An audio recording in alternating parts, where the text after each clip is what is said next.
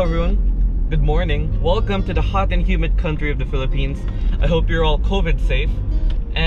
Today I am on my way up to the mountains to Antipolo to check out my friend's lovely, almost relatively stock Silvia S15 that he daily drives. And he's invited me to film it.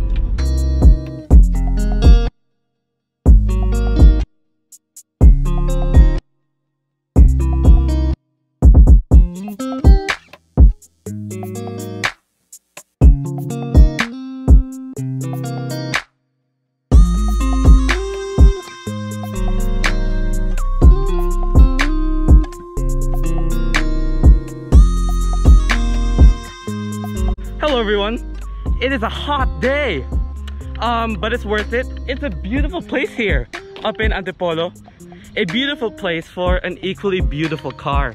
I was following this car on the way here and man, I cannot stop staring at it.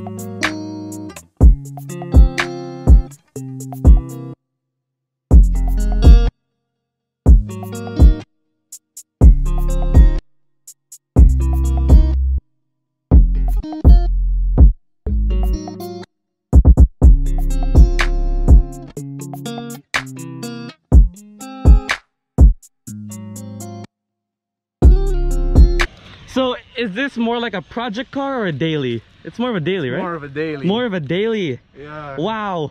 Sure. So what's the story here? Why did you choose an S15 over anything else? So I really like the lines of the Silvia. They're more curvy rather than the R chassis, because the skylines are more boxy. That's true. And the S chassis, of course, is a lot cheaper. For a high school kid, the previous high school kid me, I wanted the quick and the nimble, the sporty looking car, which is very unreliable at the time. Yeah, it's basically everything that a kid would want. Fast, kind of cheap but not really cheap. So yeah, that's why I took it. That's true. Yeah. The rear looks so good. These taillights are not stock, right? They're not. They're made by 78 Works from Japan. They're from Japan. 78 Works. Is that a shout out? Yeah, 78 Works Japan, please sponsor me. Yep, 78 Works Japan, if you're watching this. These taillights were released in the Tokyo International Auto Show 2019. They just released them and I'm one of the few people who got them first. Oh wow, nice. I contacted them from righthanddrivejapan.com. Oh wow. Yeah, the guys hooked me up. This rear windshield wiper, is that stock? They come with all Spec S GT and Spec R Silvias, but the lower spec Silvias don't have them. So this is imported from Japan? Yeah, straight from Japan. So it was right-hand drive, wasn't it? It was right-hand drive, and then what the guys did is they split the dashboard into 3 pieces. They flipped it over. Oh, what? Can I see that? Rebuilt them. Can I see that? Sure, you can open it. This was split into, oh wow, those are bucket seats. Okay, I can't sit from the side because they're buckets. Yeah. Whoa. So this was split? Yeah, how? Split into 3 pieces. And then flipped over and then completely remade. Doesn't look that bad. Yeah, I'm really impressed. Okay, so a dead giveaway. Is this a dead giveaway that it was a right-hand drive? Yeah, but the most dead giveaway when you're driving, is this one. Oh, that makes sense. Yeah, it's on the other side. Yeah, you drive it like when other people drive it, they're gonna turn on the wipers if they're. Oh, and they're gonna turn on the lights. Okay, so there's something that needs to be addressed.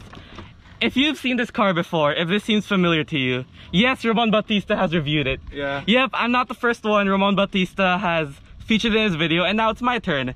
Fun fact in the Ramon Bautista video, this car was a lot broken when... A lot more broken, yeah? Yeah, a lot more broken that time. Like, it had trouble starting, it was misfiring.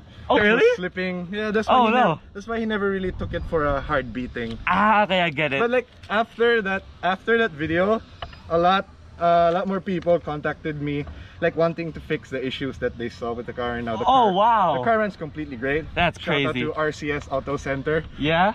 Yeah, that's the shop that builds Ramon's cars. Oh, they also wow. built this car. RCS? Yeah, RCS Auto Shop. Thank you, Dal. Yeah. It's beautiful. You did a wonderful job. Okay, so in the Ramon Bautista video, I remember the seatbelt's not working. Is that fixed? Yes. Okay, they're fixed. They're fixed and they will work. Is it true that this wheel is from an R34? From a GTR? The R34 GTR and the S15 have the same wheel, but they have different badges. Badges are different. Usually there's a GTR around here. That one says S. The Silvia badge right here, is that stock?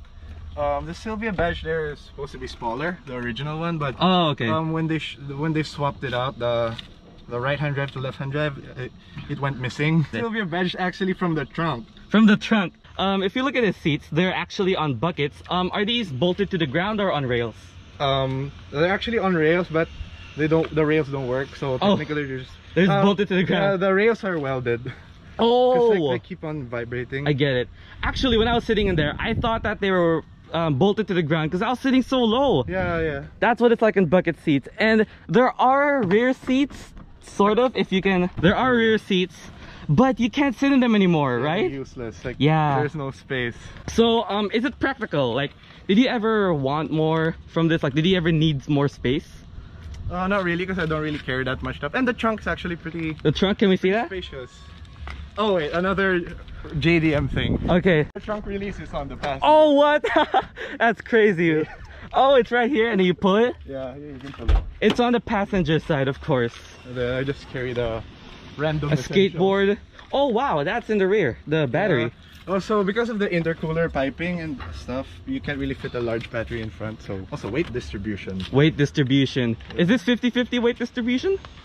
I think it's close to 50-50. Close to 50-50. Yeah. But yeah, I think that's why they're used for drifting so much, right? Because of how most of the power is on the rear, and also the weight is almost perfect.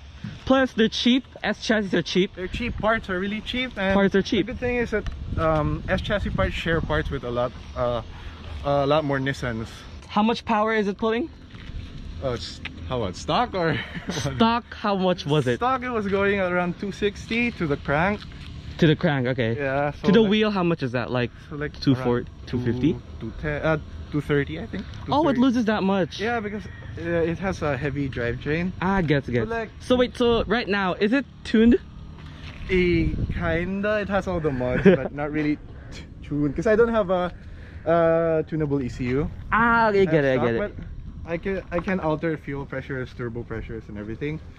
So right now with all the mods, I'm pulling around maybe around 280 to the wheels, and to the flywheel I think it's around 310. So with all this power and a legendary engine, I have to ask, do you drift this? Before. Oh, before, because like originally it was supposed to be a race car build. Yeah. It already had the race car necessities like the clutch, the diff for the racing, the wheels. It has a roll cage and everything. It has no interior before. Oh wow. And then that's before you bought it. Yeah. Yeah, it used to be green, right? Yeah, it used to be green. It used to be almost race car, but not really. It only has seen the track a couple of times. So that's crazy. You bought a car that's almost going to be a race car, to the point where a lot of parts of it were actually going to be race car already, even the interior. Yeah, they're missing a lot of. And then you brought it back to stock, almost stock, relatively stock, to daily drive. That's crazy. That's why this is not your average daily, because it wasn't really meant to be a daily car, right? And not a lot of people are dailying this. A lot of people are drifting them. But yeah, it's so nice to see the stock. I mean, not a lot of people would do that. Not a lot of people would take a modified car and make it sort of stock already. Yeah, that's true.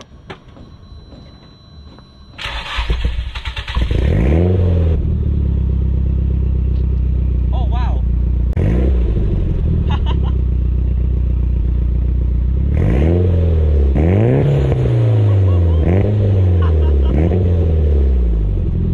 So this one's slow revs. You can hear the turbo clutch. Yeah.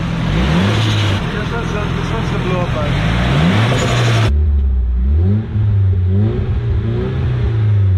I shouldn't be having too much fun. And does the aircon work? It works.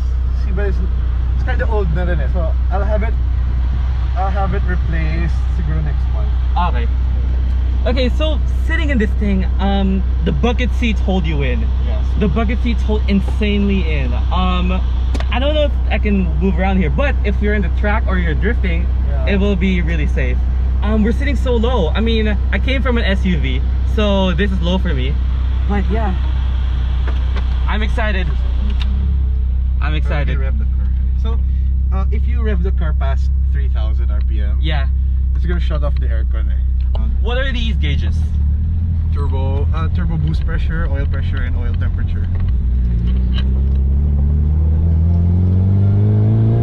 Whoa! Whoa! Whoa!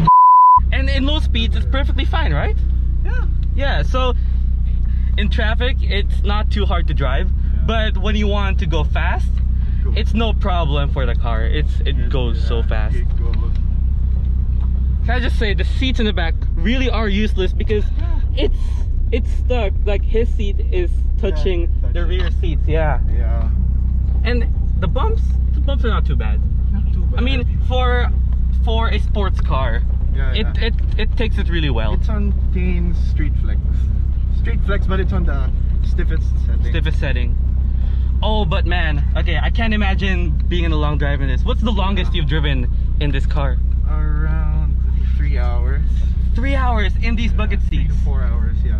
Wow. It's fine naman. Reliability. What are the things that you've had to fix yourself on this thing? A lot. But like, in total kasi, ang dami nang naayos sa kanya. Pero, siguro the issues lang that rise from S-chassis ownership is there's a lot of leaks coming from random places. Yeah. And with the wing, what's it like to look? Oh wow, that's not bad. Yeah, it's not bad. The wing doesn't take away most of your vision, but it's still in the middle.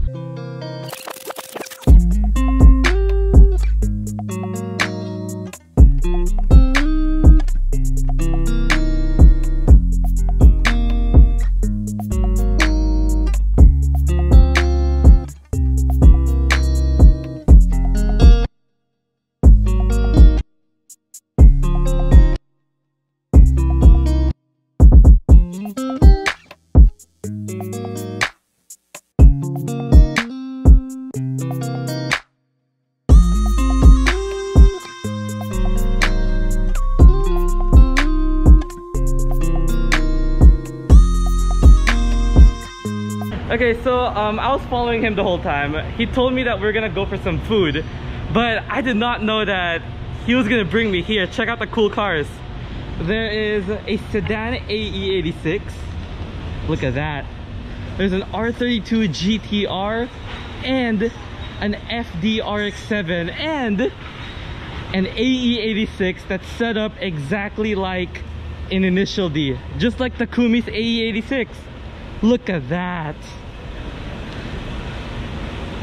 That's crazy. I've never seen one of these. This FD is drift spec, right? It's race spec. Race spec. That's a fuel tank. Yeah, fuel cell. Fuel cell. And then a hydro e-brake inside. I don't know if you can see it. And look, interior is completely stripped out. Wow. Look at that wing. Carbon fiber.